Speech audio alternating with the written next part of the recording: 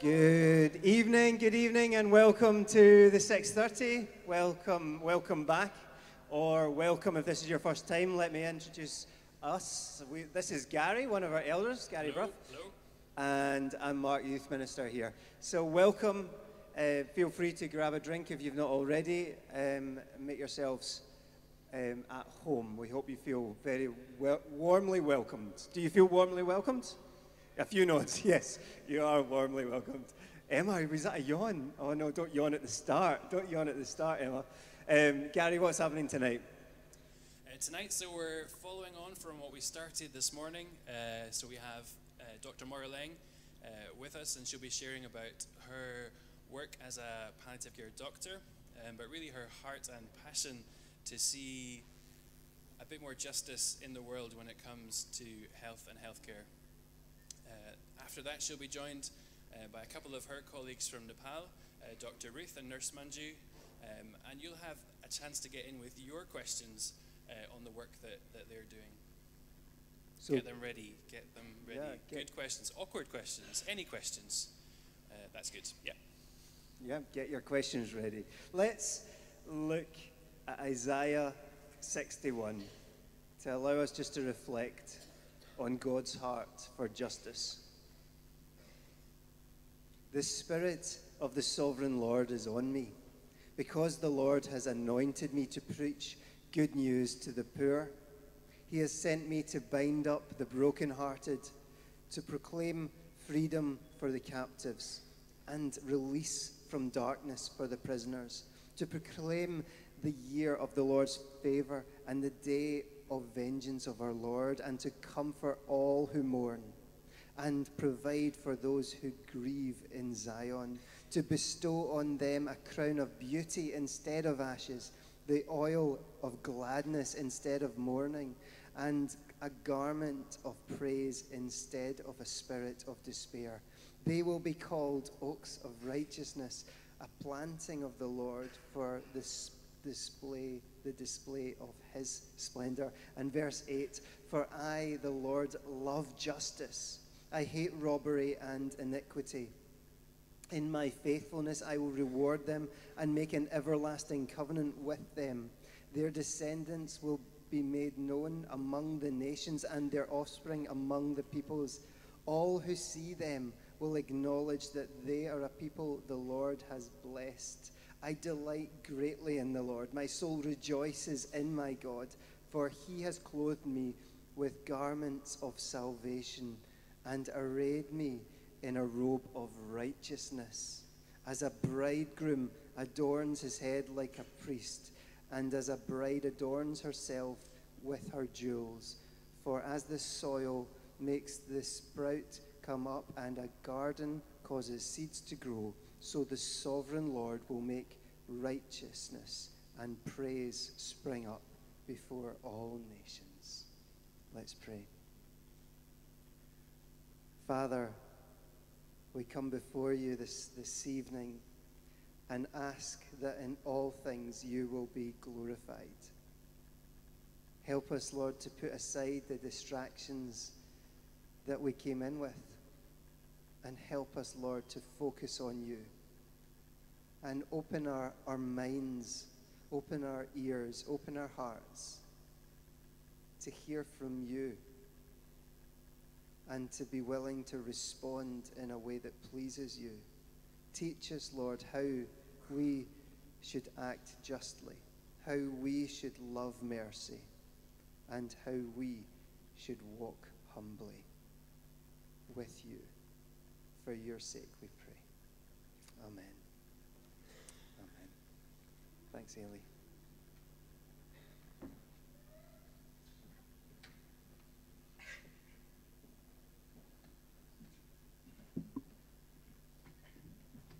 Good evening, everyone. We're just going to begin our service with a few songs of praise to our God. And the offering is going to be taken during the second song. So if you feel moved to give to that, then please feel free. But let's stand now as we sing our first song.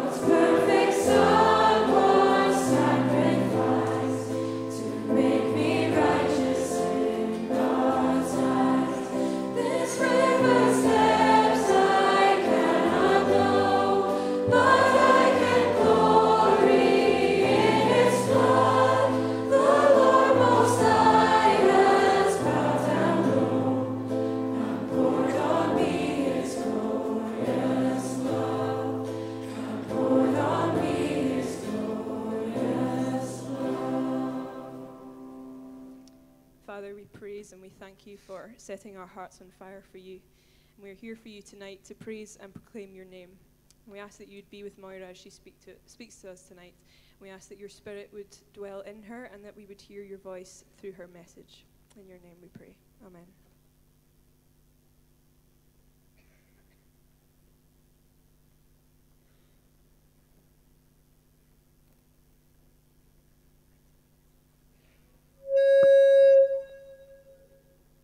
First mistake. Is this mic going to be okay? Brilliant. Good evening.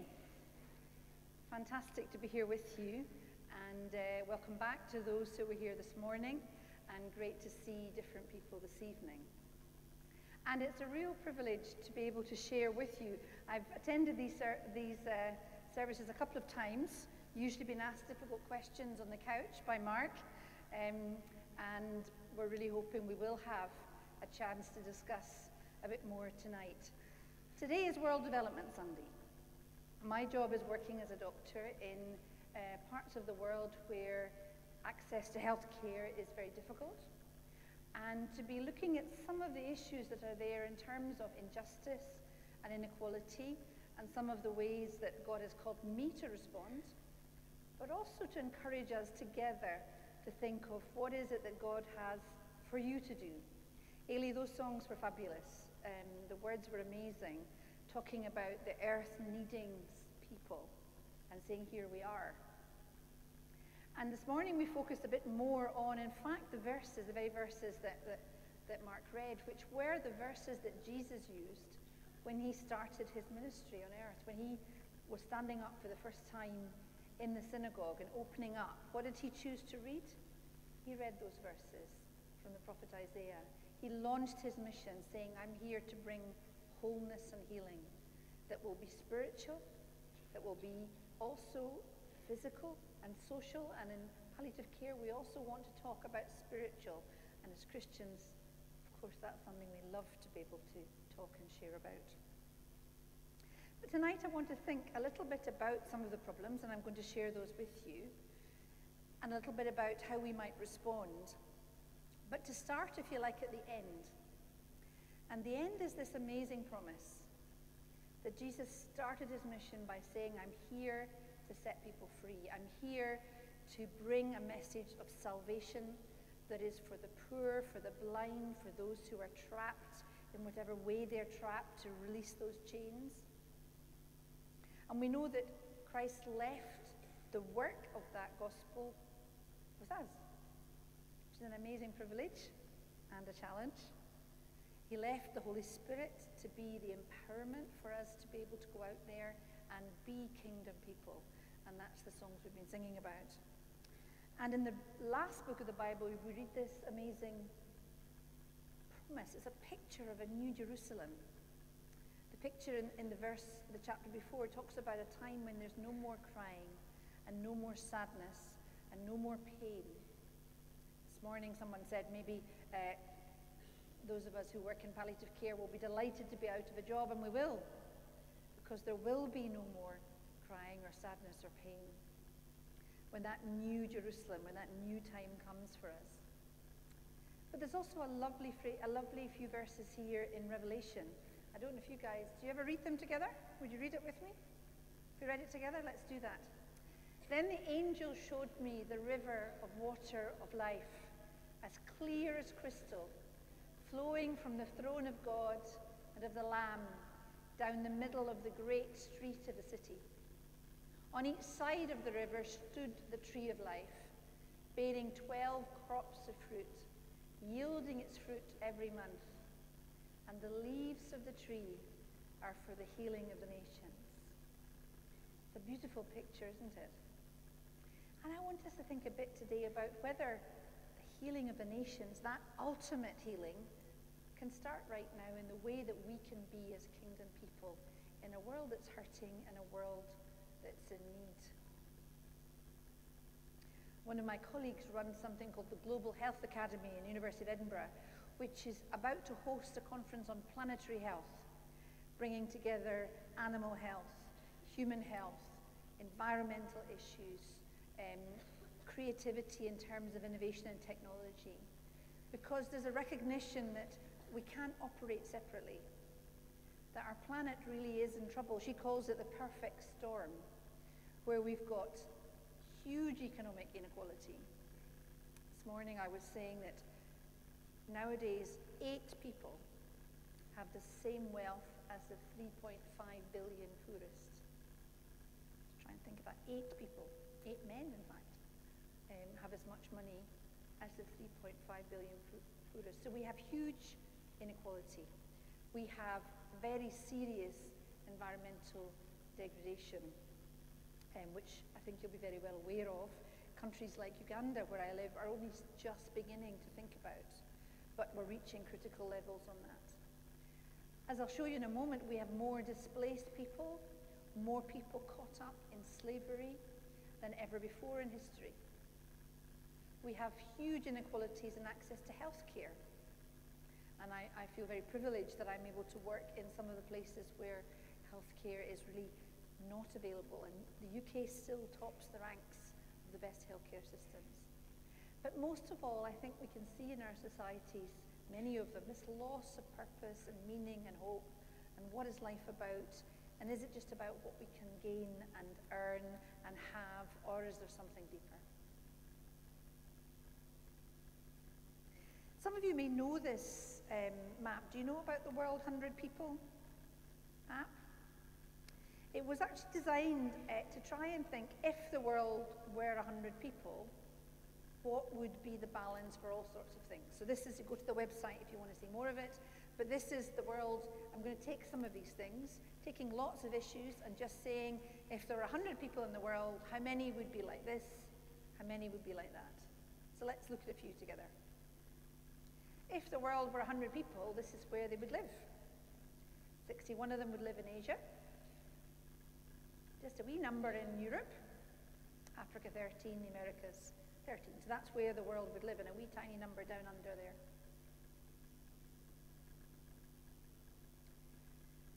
There would be a lot of people struggling with access to water. 17. This is a fun one, I think.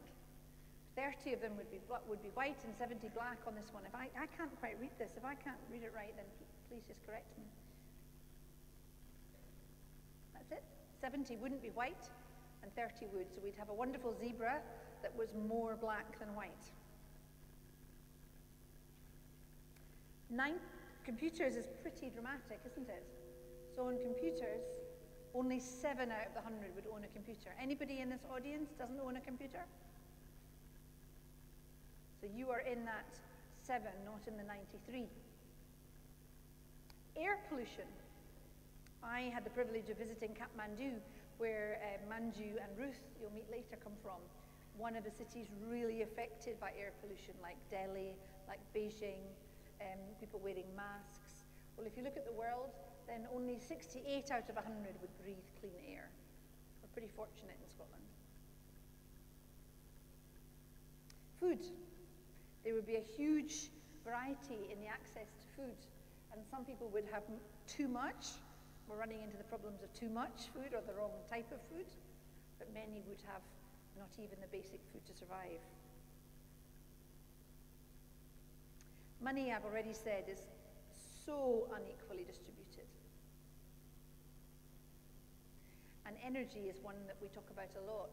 I've had the privilege of going to Gaza, and I'm going to tell you about Gaza a wee bit later.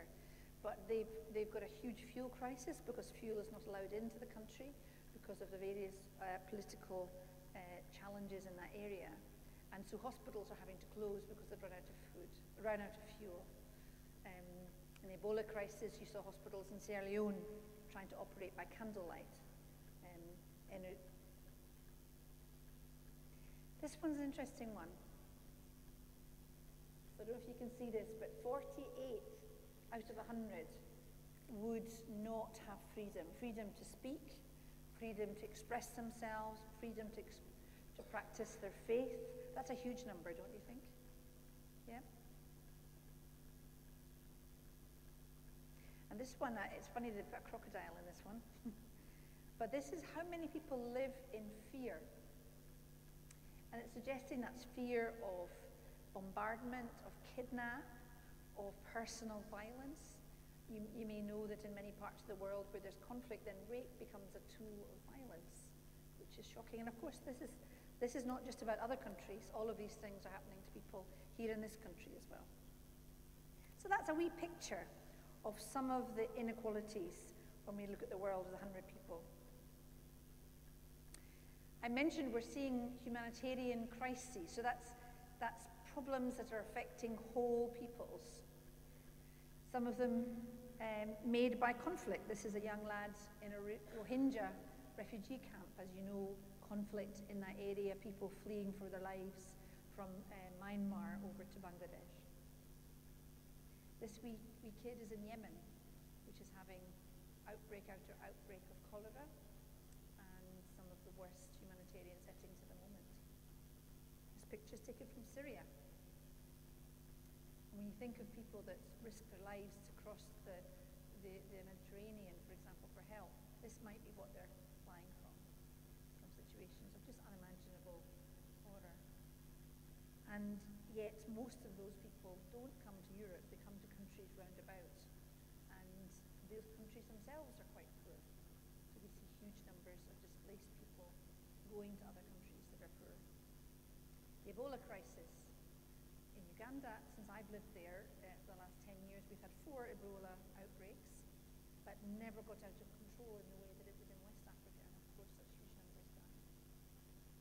Cyclones and natural disasters, people are thinking, is this climate change or not? Most people think it is, you don't.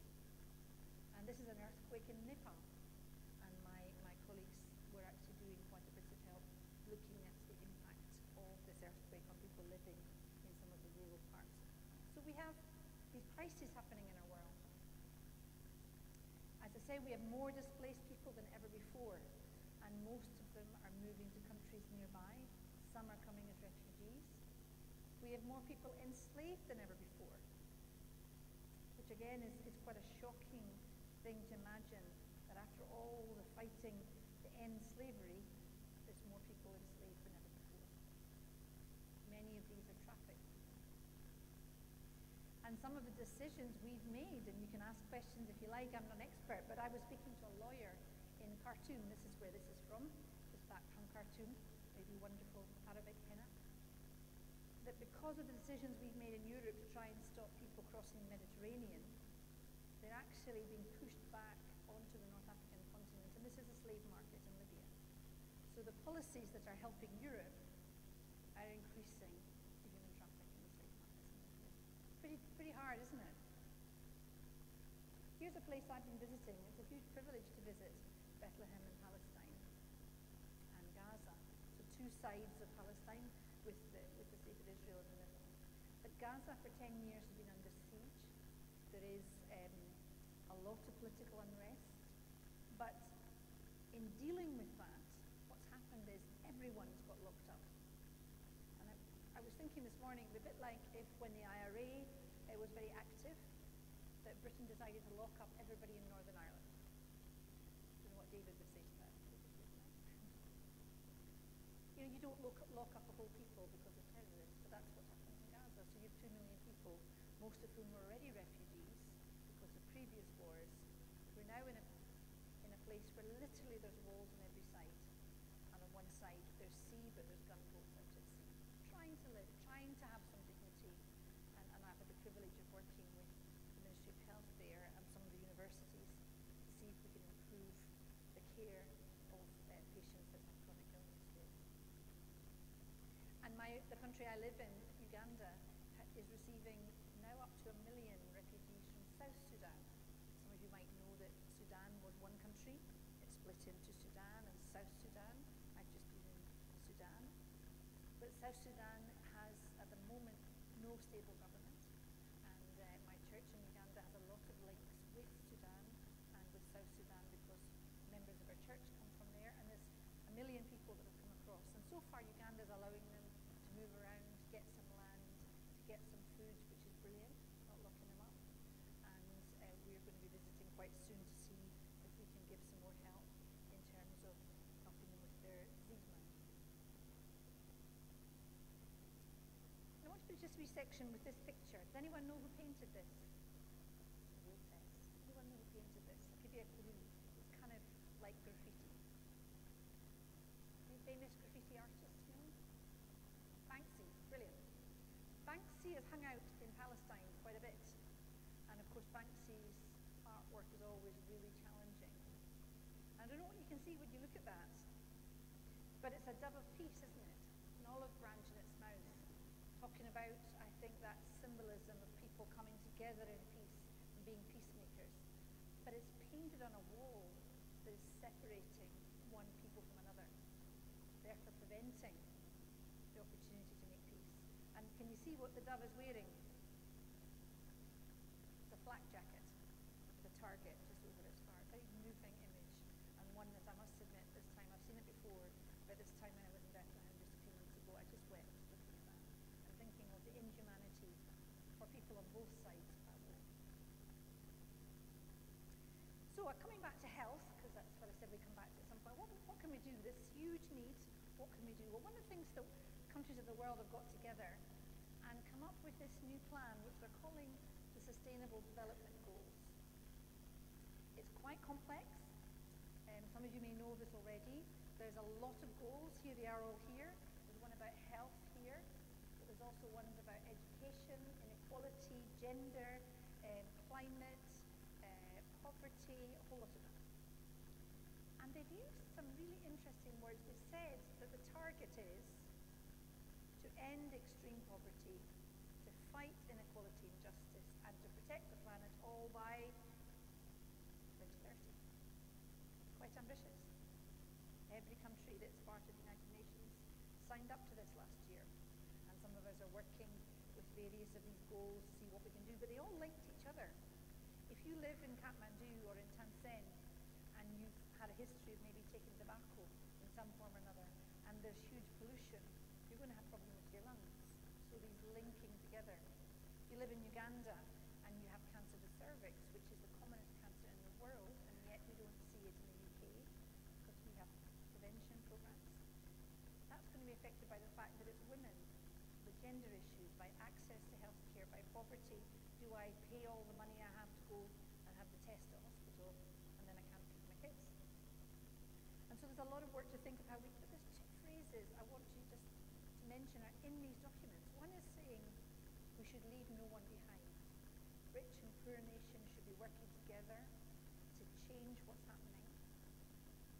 But there's another phrase that says that these goals are for the healing of the nations. And I find that fascinating that in a UN document, it talks about something that we find there in Revelation. But these are meant to be, now we know that actually ultimately the healing of the nations is that promise, that picture that's God's goodness, and that healing is going to be complete. But there's something really important as Christians that we can do and we can say in terms of our response to this huge need in the world. One of them is the area I work in, where we seek to look after and to be alongside people who are facing very difficult times, maybe advanced cancer, maybe diabetes, cardiovascular disease, renal disease, who have what we call life-threatening, life-limiting illness, looking at their needs from a quality of life point of view. I love this phrase, adding life to days rather than days to life. You can add days to life, great, but let's make sure those days have the quality they should have, and I'll tell you a story that illustrates that in just a wee moment. Another thing we're doing is trying to look at one of these issues, and that is access to pain control. This map shows you where you can get pain control in the world. So the size of the country relates to how easy it is to get pain control. So you can just look at that and see there's a big problem. A huge problem, particularly in the Americas, in Asia, and in Africa. And I do quite a lot of work with both people on the ground, but also with ministries of health to try and see if we can change this. There's a number of factors that contribute to it, but it's simply not right, and it's simply not fair, and it should be solvable if we work together. But I want to tell you about Catherine. Catherine's story is a wee bit difficult, so I'm going to tell you about her, and you know, it might trigger stories for you, but she allowed me to tell her story and actually chose this photograph. Catherine has got quite a nasty problem with her lungs. She was a totally fit and healthy wee girl until she was about 7. And then she started having breathing problems. She lives 9 hours away from the main hospital, and she's in the pediatric ward, and she's been there for quite a lot of months, and every day she's getting worse. She has quite a lot of pain. She's struggling to breathe. In fact, she normally has an oxygen mask on, but she didn't want her photo taken with the mask on, so that's why the picture's the way it is.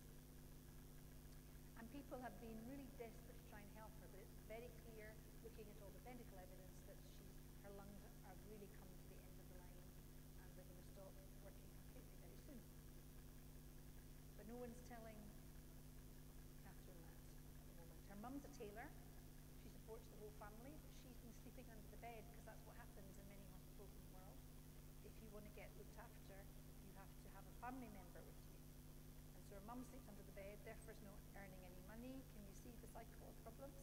Yeah. And all of her family are 9 hours away in a place called Bali. She's been saying to her mum, what's going to happen to me? And her mum's been saying, don't worry, Jesus is going to save you.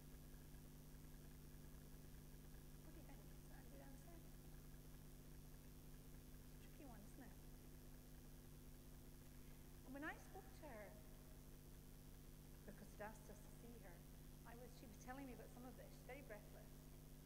And she asked me that question again. In fact, she said to me, am I going to die? Quite a tricky question for a wee girlie. And I could see her mum was quite anxious, so I said, tell you what, that's a really important question, and I will come back and talk to you tomorrow about that. But is it okay if I talk to your mum first? And also maybe we can help you with the breathing. So we agreed on that, and I came to see her the next day. And her mum says, she keeps asking me, and I keep saying, don't worry, Jesus is going to save you. And the next day I came in and I said, how are you? She said, terrible. I had a terrible night. And I said, what happened? She said, I was frightened. Why were you frightened? She said, I thought Satan was coming to get me. Tough, isn't it? Now what had happened for that wee girl is everybody wanted to protect her. Nobody wanted to tell her what was happening. But she said to me, I stay in this ward until either get better or go home. I'm not getting better, and I'm not going home. I don't think I'm going to make it. But nobody would tell her the truth. And as a result, she stopped speaking to her mum. She really hardly interacted with people round about her. And she thought, if Jesus isn't saving me, it must mean Satan's winning. In her mind, that made sense. You can kind of see why that happened. And so we then spent some time chatting about what would help her. Now, this is now spiritual pain, isn't it? This is a wee girl who thinks somehow that Jesus doesn't love her enough, isn't going to take care of her. How do you think we would help a wee girl like that who's frightened? Let's have a think. How would we help a wee girl? Are we going to have a theological discussion about why God allows suffering? Yeah. Are we going to give her a lecture? So one of the things we do together in palliative care is try and meet those needs. So we did talk about all the things that we talked about the day before, but I said to her, what are the things that help you feel less frightened? She said, I like to go to church, but she can't do that right now because of the breathing. I said, what do you like to do in church? I like to sing. I like to have Bible stories. I said, okay, we can do that. I like to listen to music on the channel. So we've got a radio. We have a volunteer team which some of the guys here saw and you were part of, who came and asked her for her favourite songs, but we also gave her ice cream and got her hair done. We don't just look at one thing for this wee girl. You know the song she chose? God will make a way where there seems to be no way. Isn't that lovely? So I think actually everybody else was so scared to talk to this wee girl. But in fact, bringing in that holistic care, the volunteers are the ones that came and they just did her wee church service just for her. She chose the songs, she chose the stories, we gave her a children's Bible, and it was an incredibly moving time for them all. And that wee girl didn't feel frightened anymore and died just a few days later after this picture. Was very happy. I asked her in advance, can I tell your story and show you a picture? So that's the kind of care we're talking about. And this is a team that has grown up since you guys were there in Uganda to do exactly this, a volunteer team from the church there working in one of the local hospitals. And can you see what it says on the t-shirt?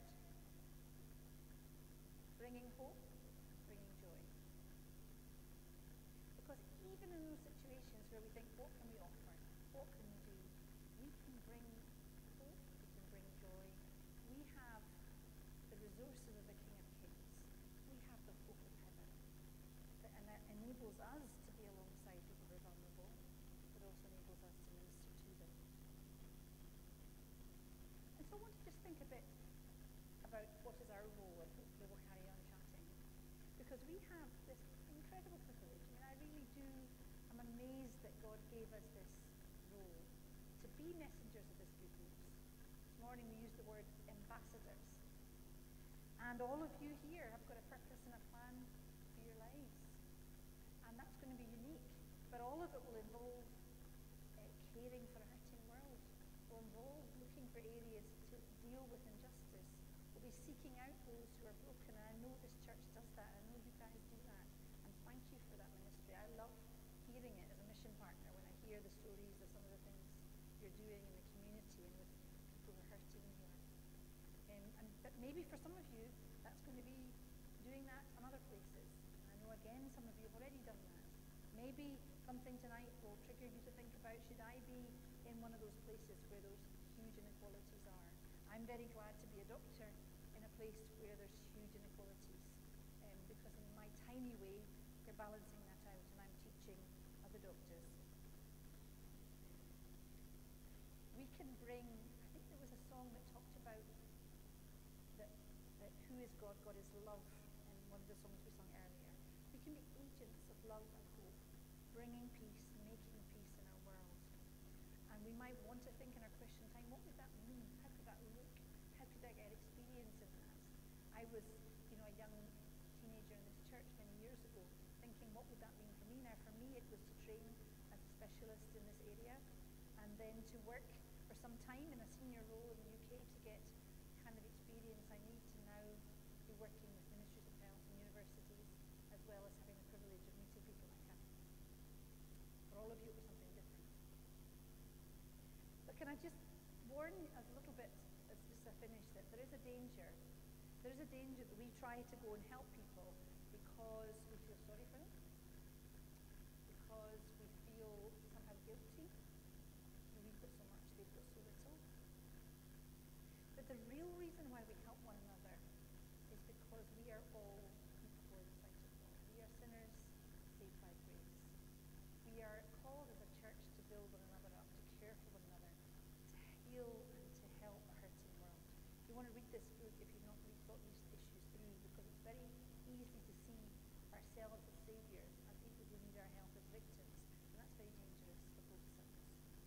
So is it important to, as we think of our responsibility, to realise that actually before God we're equal, that there may be gifts, well there are gifts and skills that with the Holy Spirit's empowerment are going to make a difference in this world in our generation. This is a tree that is another church did. They've called it a tree of life, and they put lots of post-its on it. How were they going to be global citizens? How were they going to, this is actually called the healing the healing tree for the healing of the nations. So in this church they put post-its all around how they were going to do it. And here are some ideas. Start where you are. Think of how to get involved. Gary's going to talk to us a bit about some of the bursary schemes from here. Many of you have travelled and brought back those changes in you from meeting people from other cultures and settings, and also have been able to then change maybe the way in which you look at life here, which is fabulous. And Manju here from Nepal will be part of helping us do that tonight. Get involved, be willing to be concerned where you are for the world, and be the presence of God, be the hands and the feet that will bring the love and hope to these situations that we've talked about. If you want to know more about the organisation I work with, you all got a leaflet. Go outside, sign up to our Facebook page or our Twitter, send us messages. There's opportunities to be involved in all sorts of ways, including visiting. And it's not just medical folk. We need some of the most helpful people have come with IT skills or administrative skills. So there's a lot of room to be involved. And we're working mostly in Africa parts of Asia, particularly India. But I want to finish just with a couple of slides. This one is the Black Eyed Peas. I think you know this song, Where is the Love? And this photograph, do you know when this photograph was taken? Do you recognise anybody? It was the time when there was the concert in Manchester, Love Manchester. And there was so much, I watched that actually from Uganda, incredibly moving about sharing the love. But this was a real challenge, I think. Father, Father, help us as we practice what we preach. Where is the love? And I think the wonderful message, I hope, for us is to say, the love is here because of Christ's love in us. We can then love other people. If you don't know that in your life tonight, if you don't know the reality of being loved beyond measure, beyond anything that you deserve by your Heavenly Father, there is going to be a time quite soon to pray, and that might be something you want to pray about. But we can say to hurting world, here is the love. And there was quite a famous artist, Justin Bieber, sung at that concert. Maybe not read all of it. But I just loved what he said in the middle there. He said, God is in the midst and he loves you and he's here for you. God is good in the midst of the darkness. God is good in the midst of evil. God is in the midst no matter what's happening in the world. God is in the midst and he loves you and he's here for you. And I would add, and God is in the midst of us as we are the ambassadors of love and of hope to a needy world. And whatever it is and whoever it is that God wants you to be his love, his presence of love in the world. Because if I go right back to where we started in Revelation, he tells us that one day he'll wipe every tear from their eyes. We Catherine's tears are wiped already. I think she's dancing in the streets of heaven. But one day there will be no more death or mourning or crying or pain, for the old order of things has passed away. And what a privilege it is to live in this time, to serve those in our world who are needy, and one day to be in heaven and to celebrate in the healing of the nations finally seen. So thank you for listening just now. I think we're going to move now into a time of questions, and you're welcome to pick up on any of these issues. The issues I've talked about with humanitarian questions in the Middle East, whatever, or how to get involved. And then there'll also be a chance to respond and to pray a bit later. Is that okay?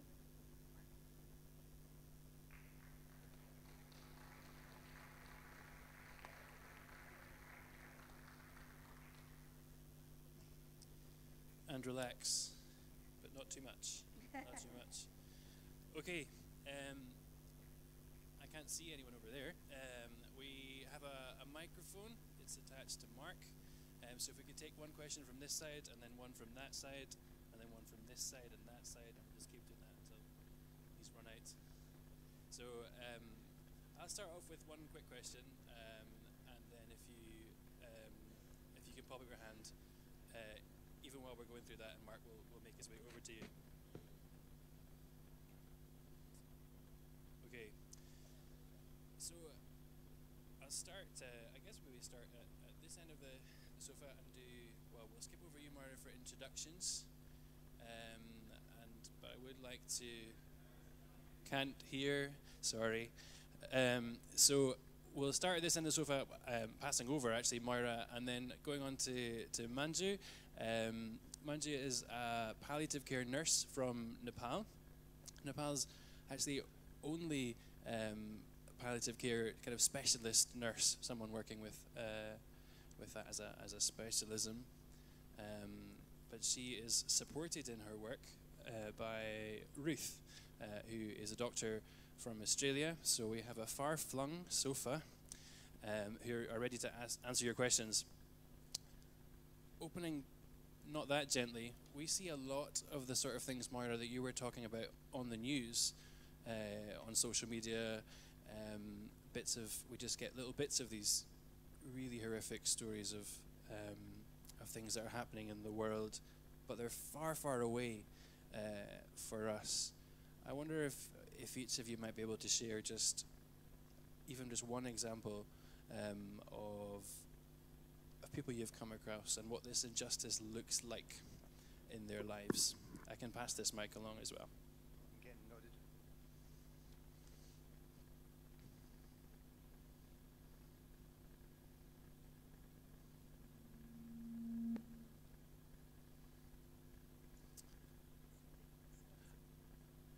Sorry. So yeah, this news is far away.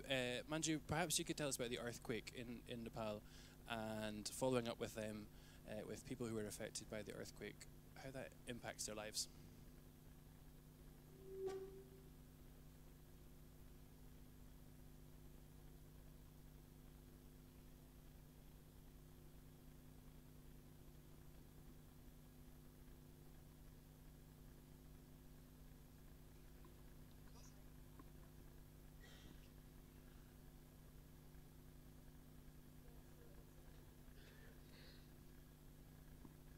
Can you hear me? Okay. Yes. Thank you. Thank you. Thank you for the question. This is the story, 3 years back we had this big earthquake in Nepal, and many family life were destroyed. And along with this, we got the opportunity to do one survey in main area, which was badly affected. And the life there is, even after 2-3 years, life was still difficult. People were still in the shelter. They still didn't have the a permanent place to stay. And in relating that with their health, their daily life, they are I think it's more, they are used to with it.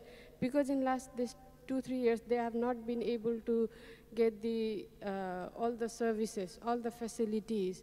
So they were left there with all the difficulties, and people were more in chronic illnesses. And Ruth as well is now, yes, 3 years on from that. The cameras, the news have gone away. Is that still a continuing, people still continue to live with the effects of the earthquake? Yes, the reconstruction has taken a long time. It's still happening. Many people are still living in temporary shelters. And many people didn't have much before the earthquake, and they still don't have a lot. So it is an ongoing thing. Can I give another example? We all hear things from around the world and we're touched by them, but sometimes you come up very close to someone going through something very difficult, and it touches you enormously. And one of those people for me was a young girl living in a village many years ago who was due to be delivering a baby, and the baby wasn't coming in the right way. And so she was struggling in labour for about 3 days in the village, and we knew the baby wasn't in the right direction, and we were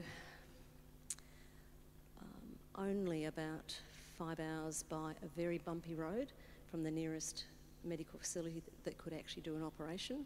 We couldn't actually operate where we were. We were in a village setting. And we tried to encourage the family to send this girl for surgery to at least try and save the baby, whose heart rate was then very low.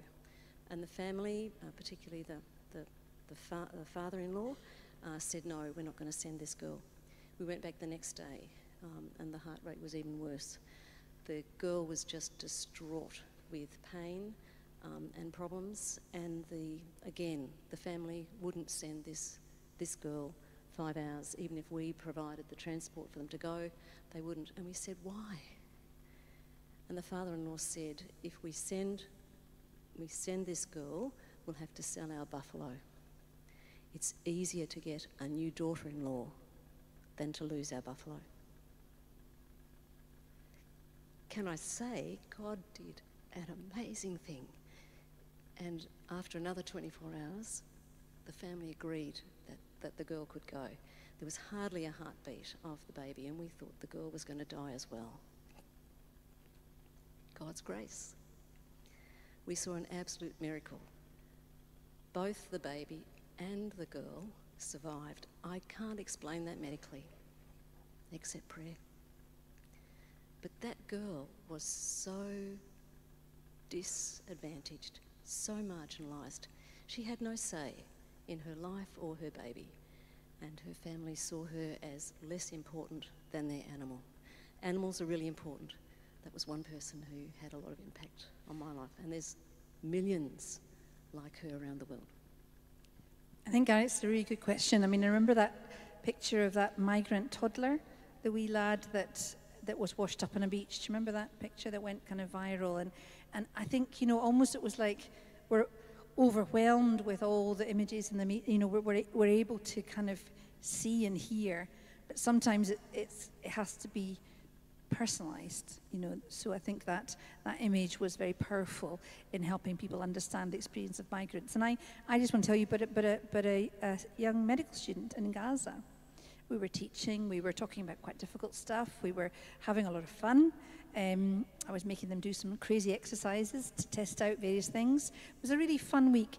But what he said to me was, I feel more dignified because you've come here to visit, which I thought was really powerful. He was saying to me, as a person trapped in this pretty terrible conflict, which meant that he really had no chance of travel or moving, he was saying that just by someone coming and spending time building his skills, helping him be a better doctor, a better medical student, he felt more dignified, and I was really humbled by that. Have there been any questions from anyone else?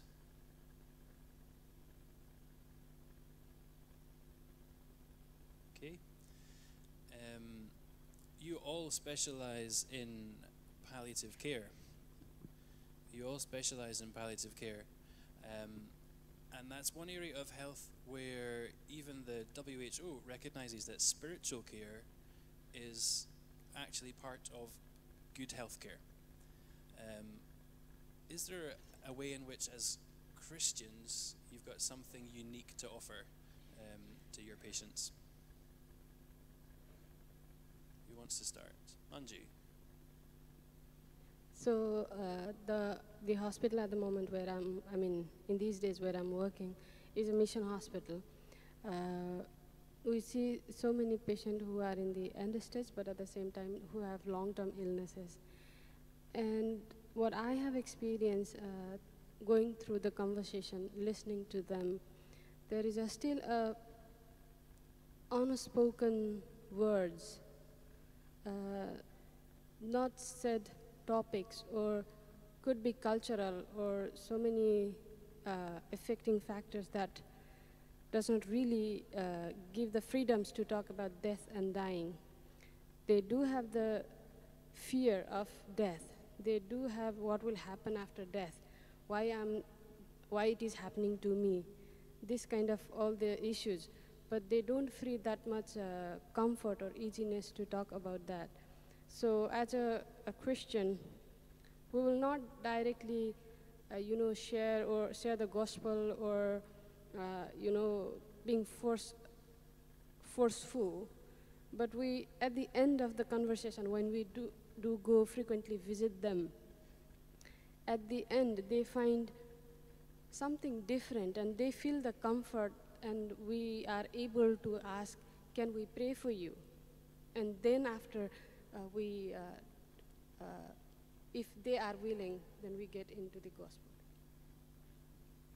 I think, again, it's a really good question. And there may be some people here who came out to Uganda and prayed with some of our patients that may want to comment on that, because that's something you were involved with.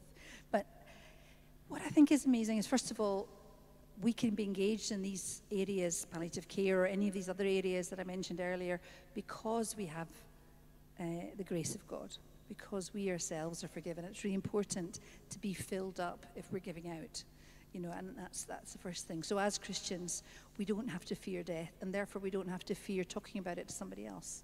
So I think that's one of the most important things. The second is, spirituality is, yes, about a relationship with God, but it's also about meaning and forgiveness and hope, and what's my life been about, and am I leaving anything behind, or what would I like to leave behind? And those questions in themselves, and listening to people's thinking about that, is spiritual support. So sometimes we can pray, very obviously. Sometimes what we do is we listen to people's stories with those kind of questions. And in the telling of that, people begin to make sense.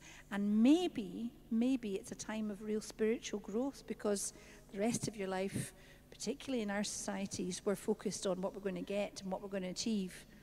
But suddenly now we've had to think, actually, my time might not be so long.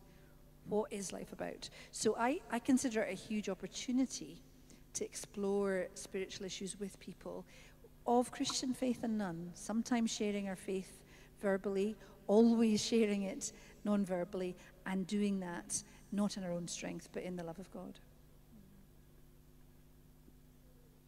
In a similar vein, I'm going to pick on a doctor after my question.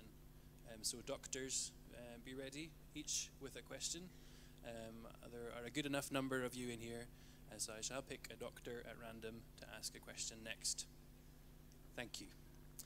Okay, so I didn't say a doctor of what as well, so there's a few more of you could be on the hook.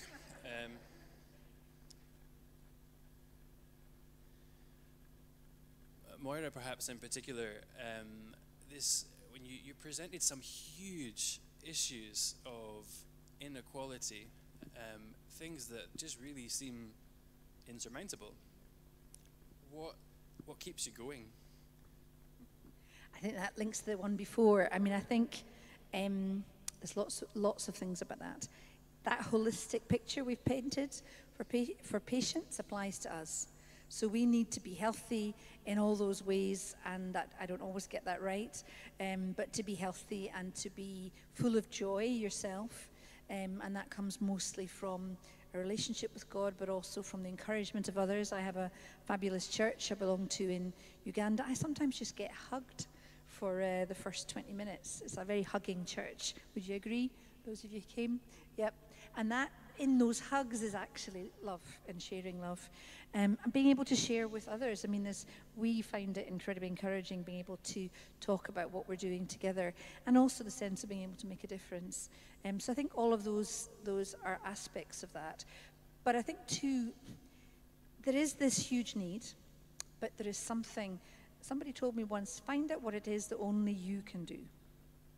Not all the things that you could do, because many of us can do lots of things, but what it is that only you can do, that God's asking you to do. And being in that place where you feel it's where God wants you to be, and serving in the way he's asking you to, I think is an incredible source of fulfillment. But it is tough, and please do pray for us, pray for each other. Thank you for your support as a church. And please continue to do that, because we do need encouragement, any of us who are working in these kinds of areas, and really appreciate that. The other amazing thing about palliative care is that we're multidisciplinary. We actually work in teams as much as possible, and that fits in with keeping ourselves healthy, looking out for one another, encouraging one another. So I'm not a one-man band. I have certain contributions, but there's others I work with who are part of the team, and they bring their own unique individual contribution, and together God uses it. And that's fantastic, because none of us can do everything. We can just do our little bit, but God puts us in community, doesn't he, wherever we are. But that's something very special about palliative care, that we really try and work as teams, professional teams, but also with volunteers from churches, communities, try and involve the families as part of the team as well. The patients are a central part of the team. Any other questions? Ooh, off the hook for now, doctors. And I'm a Noah doctor. Right. Well, a doctor of money, maybe.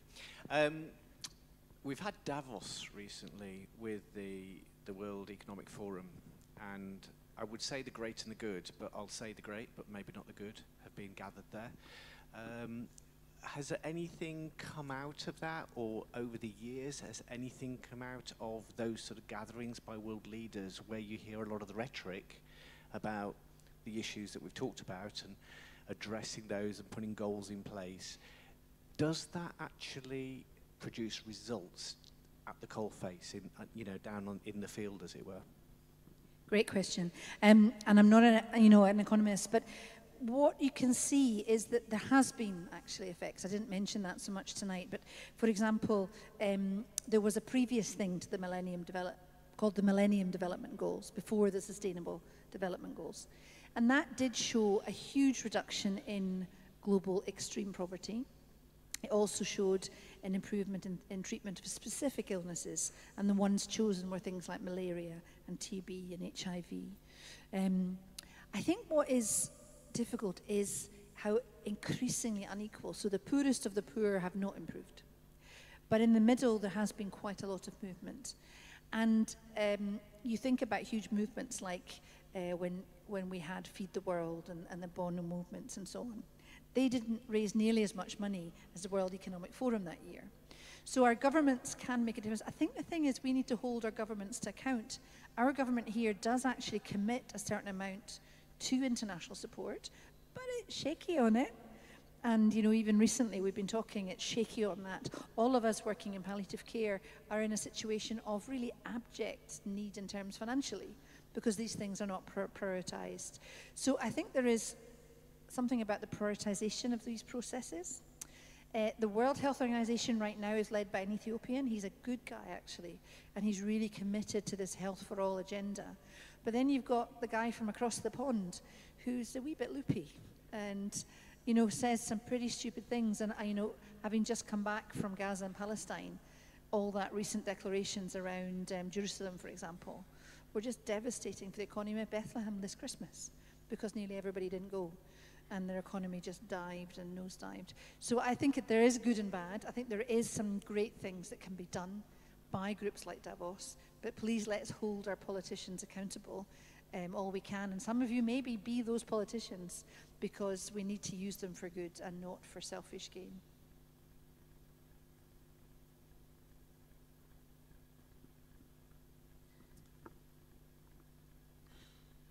Here's something to ask about.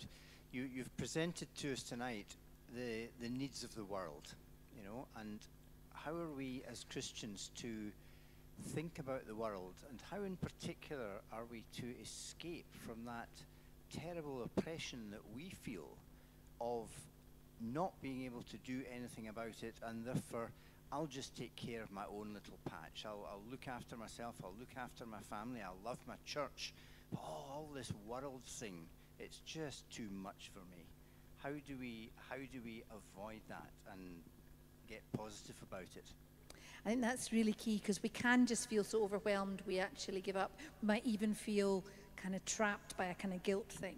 So I think it's about, and my friends will communicate, but having Manju sitting next to me is brilliant, because she's somebody who actually lives in some of these places, and she's a real person.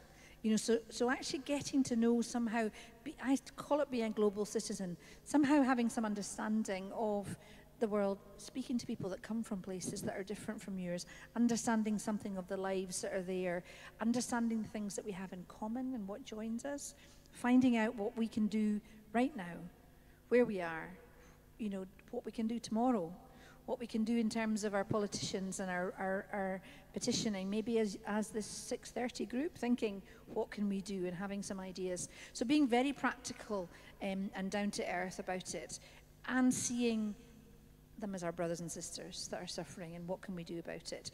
And I know there's a tendency to say not in my backyard, and we're in an environment at the moment that says stay out, stay away, we want just people like us. And I think the church is an amazing opportunity to say something different, which is foreigner, stranger, people who are aliens, as they say in the Bible, not as the ones in the film. You're welcome. In fact, we'd love to meet you, and we'd love to share with you, and we'd love to learn from you, and we'd also like to share love with you. I don't know, Manju, you come from somewhere that is Nepal. What would you like to say to people like a church here? How can they feel that they can get involved? I would say you are already involved. Prayer from here, and whatever support you are doing from your own side, I think that's a big thing. And I would say the other opportunities are also there to be linked directly, indirectly in prayers. I think that's why I'm here today, and that's how we connected, I think. Manju, can piggybacking on that question, you're really an example of someone who got involved, has done something locally, but your influence hasn't stopped in Nepal. You have taken what you have learned in Nepal, and you've been presenting it at conferences in India. So not just, can you share, I guess, why it's important for us to hear other voices?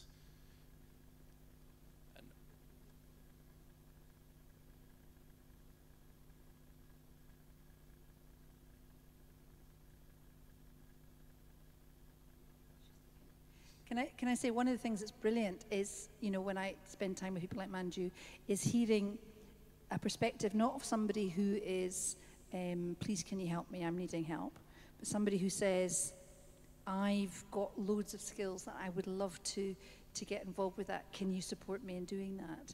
So Manju, I mean, when you came to India last year and you shared some of that work, what was the kind of responses you were getting from people?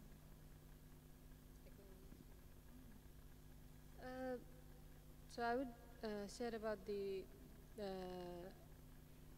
survey we did in our hospital, where we found so many patients who are in need of this service, palliative care.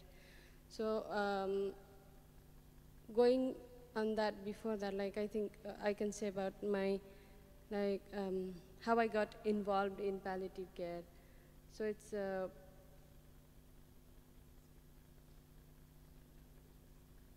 Ruth speaks fluent Nepali, so there's a wee bit of Nepali going on the side here. That's what you can see is happening. Doing fine. Doing fine. Do you know, it's pretty hard, isn't it? How many of you could be interviewed in a language that wasn't yours? I think Manju's absolutely brilliant. I think, answer John's questions too, I think get involved somewhere. Don't just have a nebulous thing. You know, I'd love it if half of you were just getting our Facebook feeds. We're finding out what M's we're doing. Get the information from people you trust. Think about it. Pray about it. I took back Operation World. You know Operation World? To a young man in Uganda who prays all over the world. And this week he was praying for Antarctica. And I said to him, I said, Ronald, do you know that there's nobody living in Antarctica? And he said, do you know what? He calls me Dr. Mhoira. Do you know what, Dr. Mhoira? I just found that out, but there's scientists. So this week, I'm going to pray for the scientists. You know, he's a lad who's never left Kampala, and he prays for the world. So I think we can be global citizens. We can care about the environment. We can care about what's happening internationally. But get involved somewhere. Don't do it nebulously. Visit somewhere, see something, speak to people, and do pray and encourage those who are already involved in global work. Our God is amazing, and our God is doing an enormous big plan. There's incredible challenges with it, but God is the one with the resources. So it was God who called Manju into palliative care and put that desire and that passion in her heart, that she wanted to train in palliative care. There were those of us who were keen to find people who had a love for palliative care. It was God that brought that all together. But Manju was so committed to that, she actually resigned from her job before she even knew there was another job to move to, because God moved in her heart. God moves in each one of our hearts. We can't solve all the problems, but God's got something for each one of us to be doing. And you know what that is, because it resonates. It's a passion. It's something really important for you. And God puts it all together. And God is the one who's responsible for the solutions. We have to get involved, but ultimately it's the God who can move mountains that's going to make a difference. And as we, as his people, as his community, his body, his hands and his feet in this world, all get involved in little ways. It's like that a person putting a little rock and a little rock and a little rock in a big swimming pool. You do it for long enough and you get enough people putting the little rocks in, you will fill the swimming pool. One little rock doesn't make much difference, but God can do the rest. Amen, Ruth. We've got one question, I think, left. I worked in Africa for 10 years, and God led me there, and I saw a lot of sickness and suffering out in the bush, but God enabled and helped me to be there and to do what I had to do, you know, in that situation. However, when I came back to Britain, God gave me a vision of heaven, and it was absolutely amazing. And I didn't know that 2 years later, God was going to lead me into palliative care, which I then did for 10 years. But God gave me the words to speak, and it was immensely useful that I could point people to heaven. And he also led me to talk about Jesus in a very simple way. And I would say to patients, Jesus loves you. Or could you feel Jesus sitting in this chair beside you, holding your hand? You know, when they're gasping for breath, for their last breaths. And what I really want to say to the young people is that if God wants you in that situation, he will prepare you and he will send you there. He'll facilitate and enable you wherever or whatever it is he wants you to do. Just another wee comment. I wanted to go to France and God sent me to Africa.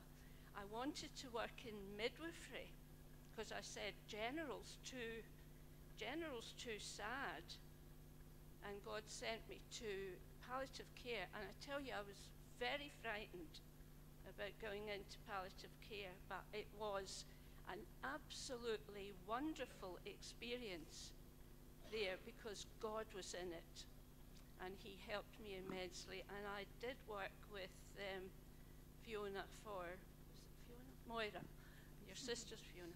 I worked with Mhoira for a bit of time in Hunters Hill in the Marie Curie Foundation. 30 years ago, Mhoira.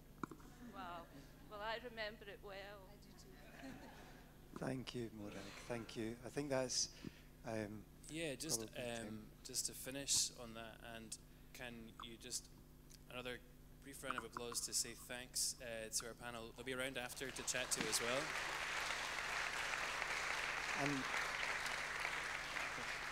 And if anyone is thinking on how to practically make a start as well, it's a good opportunity to think about travel and whether or not you'd like to apply for a bursary from the World Mission Hub for a short-term trip. So do grab hold of the opportunity to talk to these guys, to have a chat with me about how you could go about doing something like that.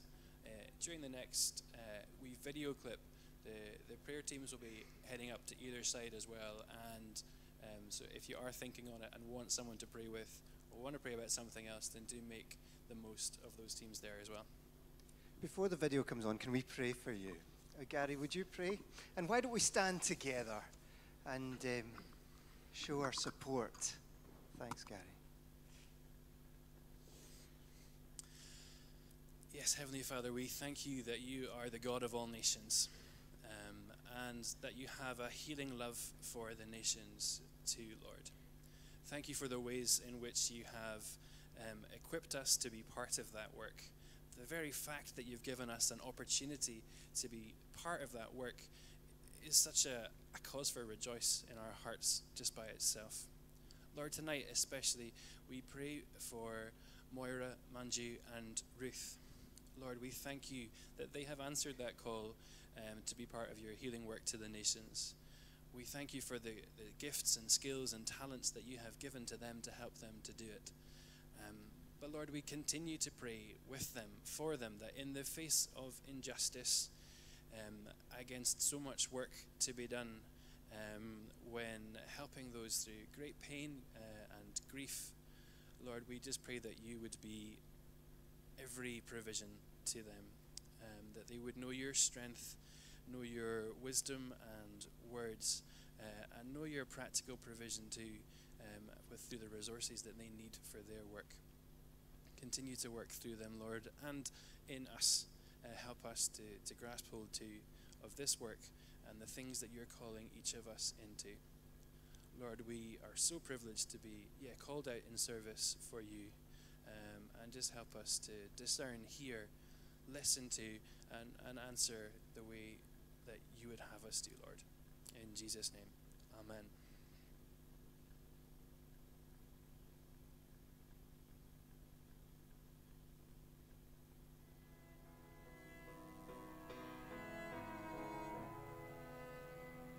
God of justice, Savior to all, came to rescue the weak and the poor, chose to serve and not be served.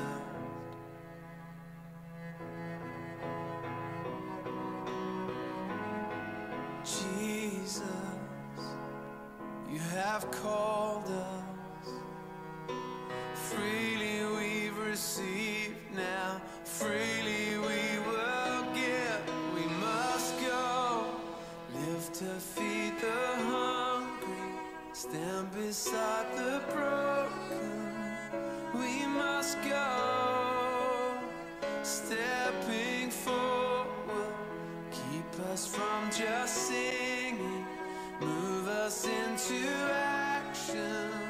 We must go.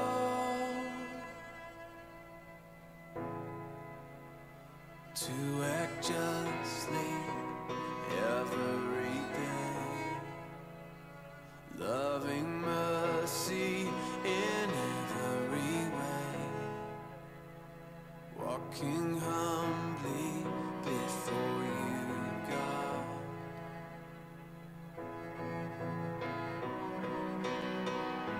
You have shown us what you require. Freely we've received, now freely we will give. We must go, live to feed the hungry, stand beside the broken. We must go, stepping forward, keep us from just singing, move us into action. We must go.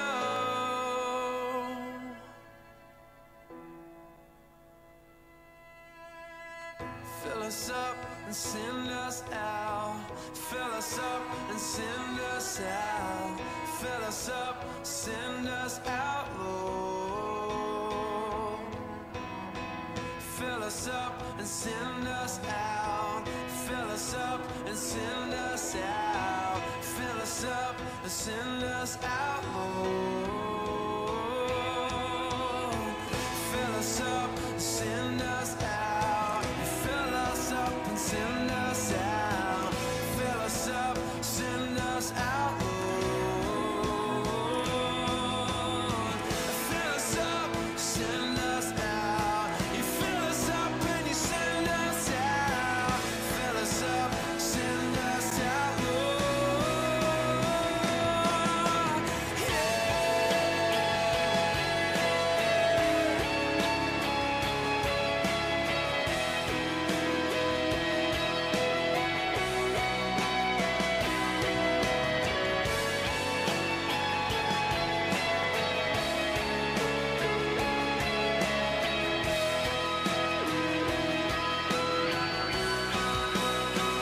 Acting justly, loving mercy, we must go, we must go. To the broken and the hurting, we must go, we must go. Can I also just say thank you to those that have shared today as well. I think it's been amazing listening to the work that you are doing in Nepal and in Uganda and elsewhere. But I thought it might be good before Ailey leads in a final song for us just to pray for those in our own fellowship who are directly involved in healthcare tomorrow. Not everybody is here, but there are a number of folks here who will be standing beside the broken and seeking to bring something of God's wholeness into those in our community tomorrow morning. And so if you're involved in healthcare in any way whatsoever in our local community, would you just stand now? And I'm just going to ask maybe 2 or 3 standing around you just to pray for you. If you don't know the person standing, just ask their name. And we'll just take a couple of minutes just to pray for those involved in healthcare ourselves. So if you're involved, would you like to stand just now? I'm not going to ask you to ask a question or anything like that. Okay. Right, we'd need probably a crowd of people down the back there. There's 4 standing up down there. Is that okay? And also for those that were taking part as well. Folks, you might need to move. There are folks down the back here as well. Is that all right? Okay. So if you're involved, that would be great. Just take a moment just to pray. And then in a couple of minutes, Ailey will lead us in a final song. Thank you. And even if you're not praying directly, you know many of these people. And just pray for them privately, just where you're sitting. Thank you.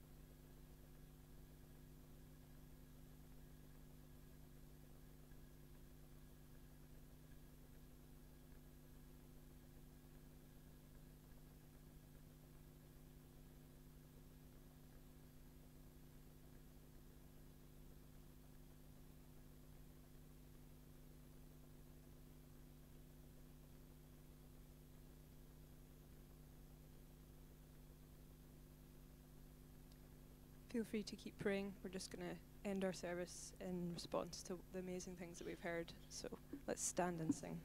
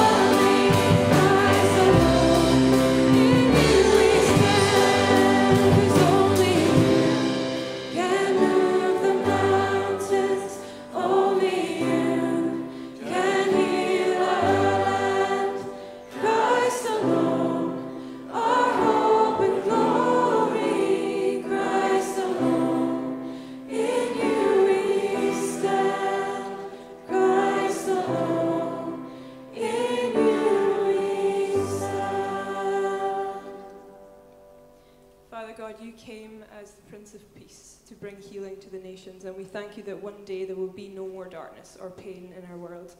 But we pray now that we would be beacons of light for you, shining in the darkness for your glory. Help us to hear your calling and to respond to the need which is all around us, both here where we live and across the world as well, each and every day. And we ask this in your name. Amen.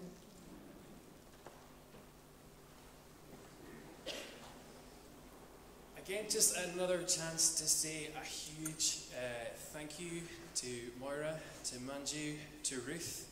And really, I do mean a huge thank you, a huge and loud thank you. We end that song in Christ alone, and you we stand with you guys in the work that you are doing. We stand praying with you in the work that you are doing.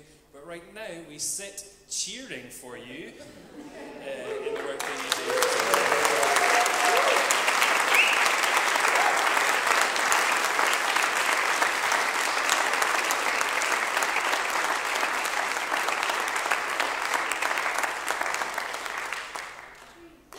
Please do take the chance to follow up conversation. I'm sure, yes, we're getting nods, yes, big nods. So if you'd like to continue the conversation, then I'm getting points to the stand at the back. Yeah, and you've never tasted African baobab tree. Is there at the back? There's an African baobab tree in the back. Oh, the fruit, not just the tree, the fruit. Yes, make sure you don't leave without tasting the fruit of the baobab tree. Thank you. And don't miss next week. Next week we are continuing our series in Philippians chapter 2, and I'm speaking. Don't miss it. We'll see you there. We'll be taking a register. See you next week.